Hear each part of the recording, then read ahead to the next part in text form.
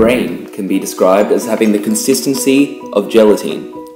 It is a very soft organ. It does not have a tough outer layer, so the body protects it by placing its own fortress of bone around it, the skull. However, with all the movement the average human head will endure in a day, the risk of the soft brain squashing against the sides of the hard skull is too high. So it is cushioned in 3 different layers of protective membrane: the pia, arachnoid and dura mater, which is lined along the inside of the skull. This provides excellent protection for the brain. It allows you to look down, jump, run, spin around and so on without damaging the brain against the walls of the skull. However, every protection has its limits. A heavy blow to the skull can put enough momentum on the brain for it to crash violently into the sides of the skull, and thus being damaged by the very thing that is protecting it. This is called a concussion.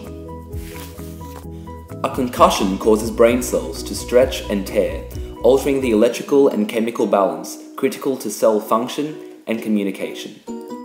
This puts the cell in a highly stressful state, leaving it unable to function properly or even survive. Microscopic fraying and tearing occurs in the membrane surrounding the brain. These membranes are responsible for cushioning the brain that also play a part in keeping out free radicals, unstable molecules responsible for inflaming of the skin after an injury, and also cell death and tissue damage.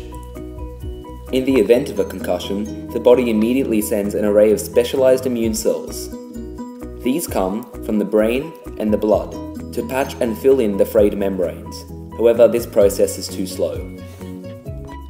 An excess of free radicals break through the weaker parts of the membrane and migrate into the brain, where they cause the death of brain cells, far from the original impact site.